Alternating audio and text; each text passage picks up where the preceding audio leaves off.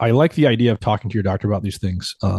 But how does an ordinary person talk to their doctor about these things in a way that doesn't make their doctor just roll their eyes and say, who are you to lecture me? I went to medical Well, school. okay, so yes, but no. I mean, it's true. Okay, some doctors are very provincial, and some doctors are very paternal, and I know a lot of them. And a lot of them live in the ivory tower, where I used to practice as well. So I know I know from whence that question comes, and I identify with it to a great extent. Having said that, no doctor actually wants to do harm.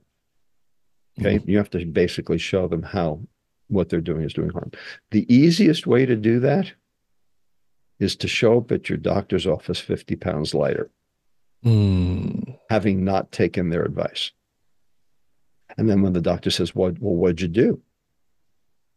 And then the patient says, well, I actually got the carbohydrate out of my diet. I actually changed what I had in my pantry. And, this is where we are. And then the doctor says, really? That's what happened? So they need to see the results. You can't explain this to them. You have to show it to them. Let me give you another example. Okay. I am working right now with a food company.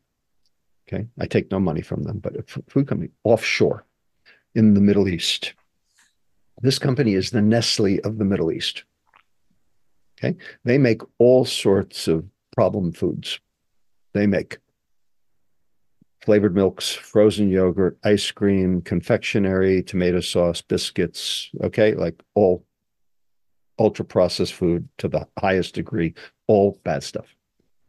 And their CEO at age 48 weighed 350 pounds and had type 2 diabetes and back pain. And he went to his UK physicians and they put him on insulin and oral hypoglycemics and he got worse.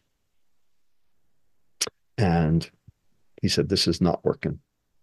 And so what did he do? He went to Dr. Google and he started researching it for himself and he found two people online. He found Jason Fung, who is a nephrologist in Toronto, who is a great believer in intermittent fasting and has written several books, the obesity code, the diabetes code.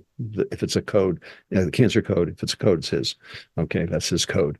Uh, and me. And so the CEO started doing what we said to do. And lo and behold, in 9 months, he dropped 100 pounds. His type 2 diabetes resolved. His back pain disappeared, and he thinks we hung the moon. Okay, great. And then he has his aha moment, his moment of epiphany, where he said, wait a second. If I did this to myself, eating my own crap, what am I doing to the rest of the Middle East? And so they came to me 4 years ago, this company, and they said, we want to move into the 21st century. We want to be a metabolically healthy company. We want to change the food to contribute to the health of our population, not hurt it. Wow. How cool is that? And we've been doing that.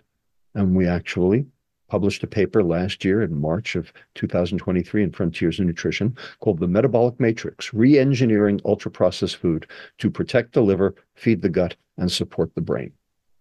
And it turns out any food, if it does all three of those things, protects the liver, feeds the gut, supports the brain, is healthy. Any food that does none of the three is poison. And any food that does one or two, but not all three, it's going to be somewhere in the middle. And so you can actually set precepts and you can set protocols for being able to actually determine what needs to be done and what needs to be in ultra processed food to actually make them healthy. Now, can people do that at home?